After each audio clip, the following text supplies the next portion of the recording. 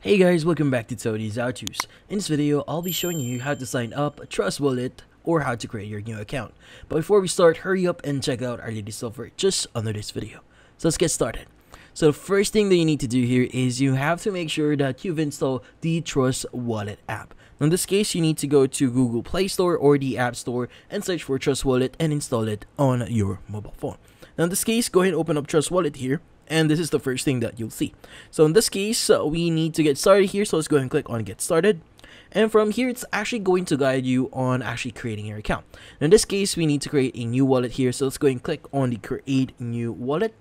And from here, we need to choose the option to create our account. So we have the Swift option here, which in this case allows you to create and recover wallet with Face ID or fingerprint. But currently, this is still in beta. So in this case, I would suggest you to start using the secret phrase here. But in this case, you could go ahead and use Swift instead if you want to.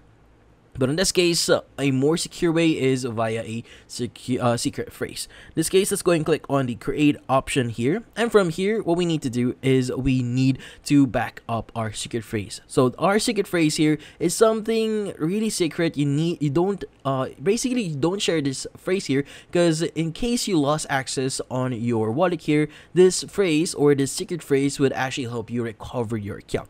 In this case, you could go and click on back up manually or choose Google here. And from here, it's going to say the secret phrase is the master key to your wallet. In this case, you have to agree to the following options here, like Trust Wallet does not keep a copy of your secret phrase. And also saving this digitally is a plain text is not recommended. So examples include screenshots, text files, and emailing yourself.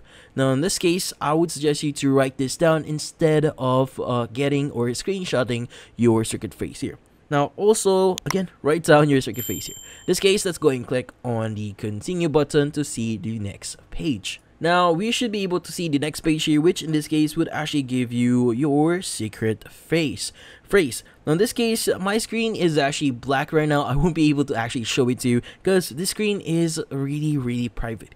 In this case, make sure that you copy your secret phrase here. And from here, once you've done that, you could go ahead and click on the continue button. And from then on, just follow the steps for you to recover or basically save this one. In this case, it's going to ask you to confirm your secret phrase here. Like for example, it needs to indicate, or you need to choose the correct words or phrases here or words for you to confirm. Like for example, the word 1, word 4, word 7, and word and a lot of other words. Now in this case, go ahead and click on it and answer correctly.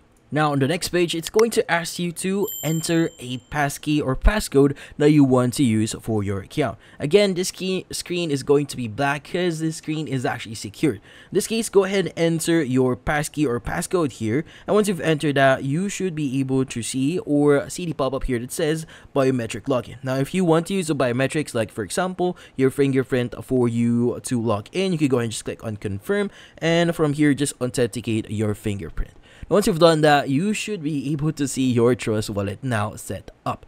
Now, if you want to add a new wallet, just click on the main wallet at the top left here. And from here, you should be able to see the wallets that you have. So if you want to add one, just click on the plus at the top right here. And from here, choose either create new wallet or add existing. And that's about it. So if you found this video helpful, hit the like and subscribe button and watch our next video.